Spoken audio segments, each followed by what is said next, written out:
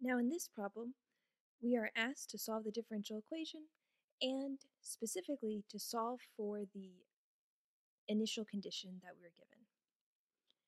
As we look, we see dy dx, we know that's the derivative of y with respect to x, equals x times the square root of x squared plus 9. To begin to solve this differential equation, we will need to integrate both sides. Now as we integrate the left side, we know to integrate the derivative of y with respect to x, we get back our original equation y, and then we're left with the integral of x times the square root of x squared plus 9 with respect to x. Thinking back to our integration techniques, we think through how could I integrate this, and particularly we see that since we have our inside function to the square root, it is related up to a constant manipulation. If we take its derivative, we'll get something very related to the outside term. This is what helps us recognize we should use u substitution. Here our u will be the inside x squared plus 9. Now we take the derivative of that. We know the derivative of that. Our du term is 2x dx. However, when we look at our expression, we don't have 2x dx, we just have x dx. So we manipulate our du term and move around the constant, divide both sides by 2, and we get 1/2 du is equal to x dx. And then we apply our substitution into the integral.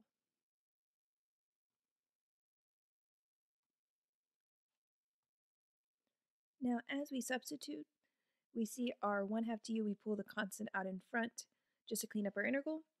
And then this is a basic integration problem. We know when we integrate an exponent, we would add 1 to the power and divide by it. So our original expression is the constant multiple times adding 1 to 1/2 should get us 3/2. When we divide by it, we get u to the 3/2 over 3/2, and then plus our initial condition c.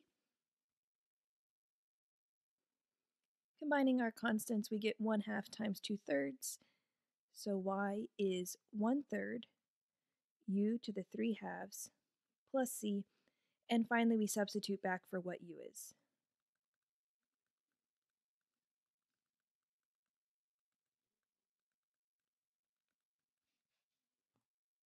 And if we didn't have our initial condition, this is where we'd have to stop.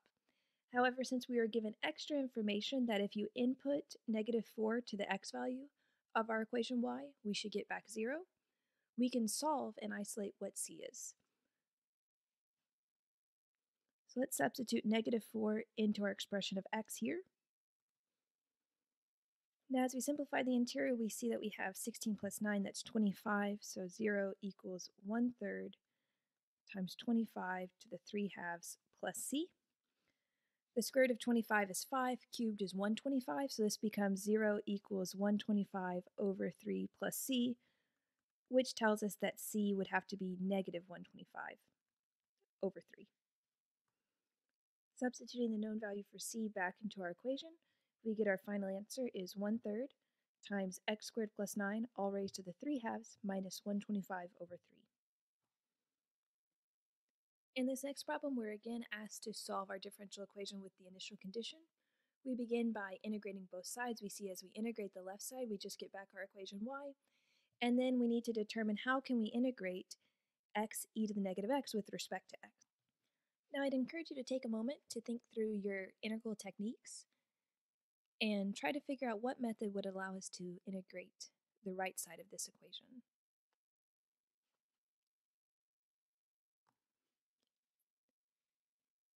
Here, integration by parts will be useful, particularly if we let the u in the integration by parts be the x, because once we do that, the du term becomes dx, and then our integral will become subsequently simpler.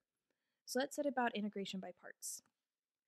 Our integration by parts formula says if you're integrating u dv, that would be equivalent to u times v minus the integral of v du. Now we're choosing our u to be x, because we can quickly differentiate that and we see that our du term would then be dx. Now our dv term is the remaining part of the original integral, so that's e to the negative x dx. As we integrate that, we know that integrating both sides will give us v, and then we integrate e to the negative x, and we should get negative e to the negative x. We apply our integration by parts formula, clean up a little bit of the algebra,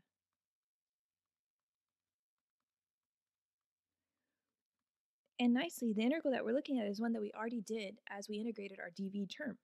We know the integral of e to the negative x is negative e to the negative x, plus our constant of integration. Our next task will be to use our initial condition to actually identify what our constant of integration should be. So everywhere there was an x, we'll input a 0, and then the resulting equation will give us 1 based on our initial condition. So we solve that. 1 equals negative 0 times e to the negative 0 minus e to the negative 0 plus c. Now 0 times anything finite is 0, so that term goes to 0. E to the negative 0 is the same as e to the 0, of course, which is equal to 1. So this becomes 1 equals negative 1 plus c. We can solve that, and we would see c should be positive 2.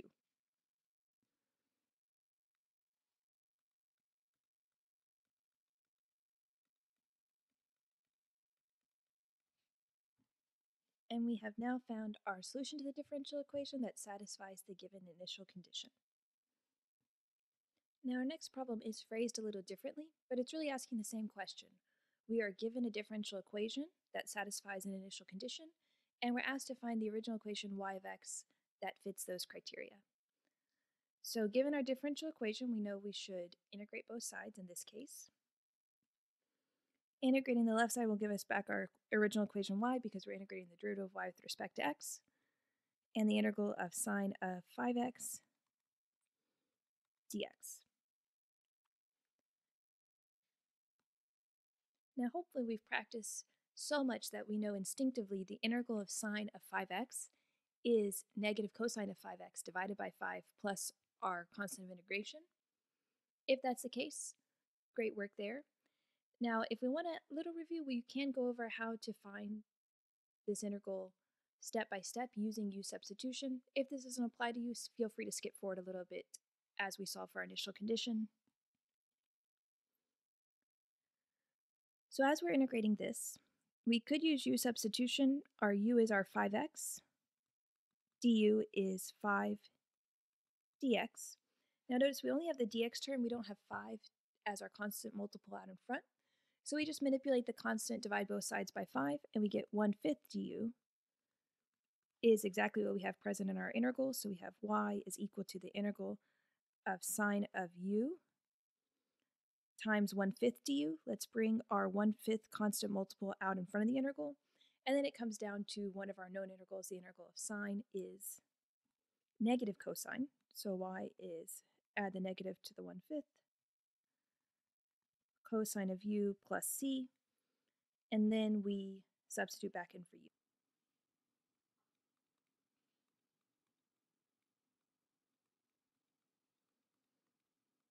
Now all that's left at this point is to substitute and solve for our initial condition.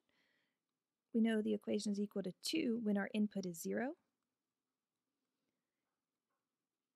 Cosine of 5 times 0 is the same as cosine of 0, which we know from our unit circle to be 1. So we have 2 equals negative 1/5 plus c.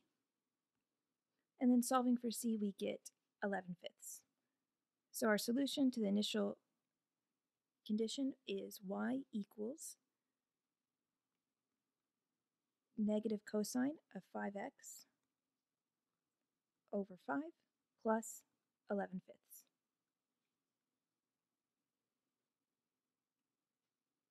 In this problem, we are asked to find the position function x of t of a moving particle with the given acceleration a of t, initial position, and initial velocity given below. So our particle has acceleration with respect to time of 2t plus 1. And now we need to recall the relationship between acceleration, velocity, and position.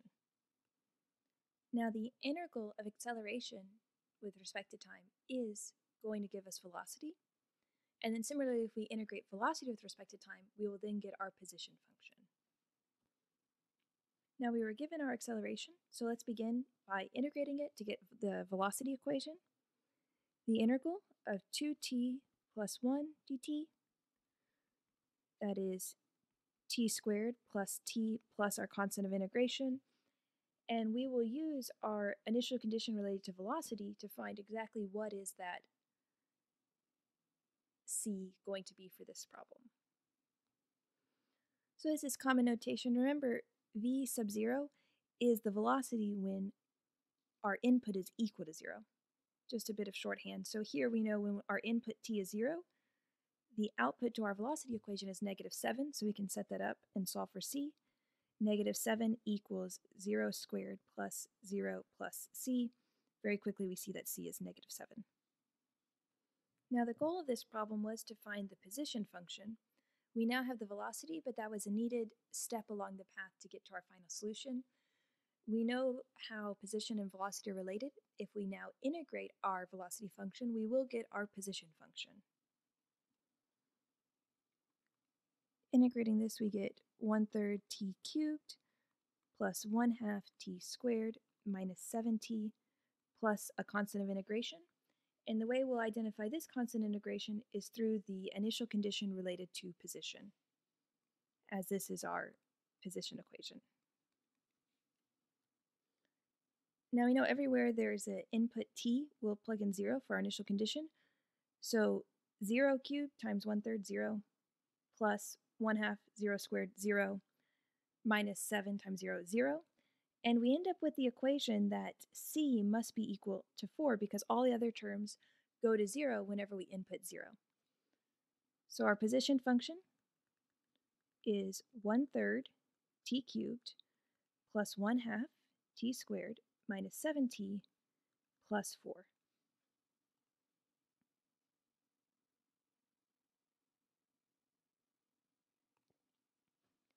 A drop ball accelerates downwards at a constant rate of 9.8 meters per second squared. Here we're asked to set up the differential equation for the height above the ground h in meters. And then after that, we're given the additional information that at time t equals 0, the height of the ball was 100 meters. Based on that, how long does it take for the ball to hit the ground? So let's read through this again and highlight some key pieces of information and extract the key ideas that we were given. The first thing that we want to draw our attention to is the idea that they told us the ball was dropped. Now that simple phrasing tells us a lot of information. Contrast that with if they told us the ball was thrown. When you're throwing the ball, you're imparting some initial velocity to the ball. But if you're dropping the ball was at rest and it's dropped and then it's falling under the influence of the gravitational pull alone. So here when they tell us the ball is dropped, they're really telling us that the initial velocity is 0. We also saw as we were reading, the initial height is 100. Next, as we read, they tell us that acceleration was constant, 9.8 meters per second squared. So we know our acceleration equation is constantly negative 9.8 meters per second squared. So we've been given information where we can find the equation for acceleration, we know about the initial velocity and the initial height, and we need to get to an equation that gives us the height, which is correspondent to the position in this problem. So we think through, how do you go from acceleration to height?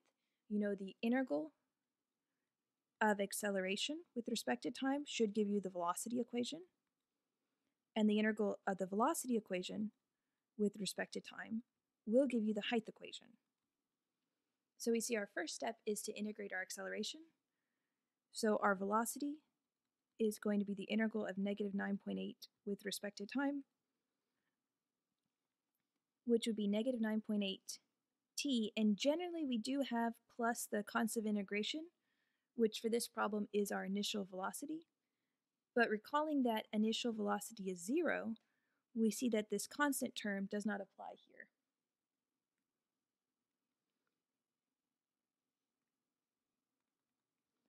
So we get velocity equals negative 9.8 t.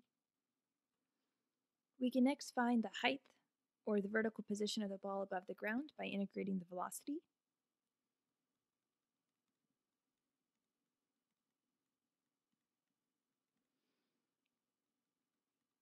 And we get our height is negative 9.8 over 2t squared plus the initial height.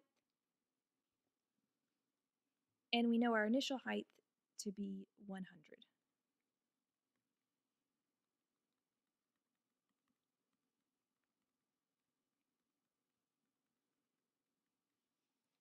So this tells us the height of the ball after it was dropped. Our question is, how long does it take for the ball to hit the ground? So visualizing when the ball hits the ground, think about what we know about the height at that moment. The height is measured as distance above the ground, so once it's hit the ground, there's no distance above the ground and height is equal to 0.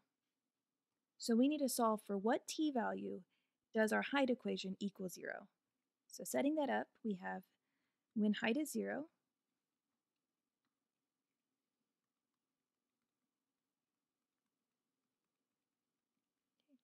we will subtract 100 from both sides, divide by negative 4.9, and then take the square root. And then that would be approximately 4.518. When rounded, looking back, our time units are in terms of seconds, so that's seconds.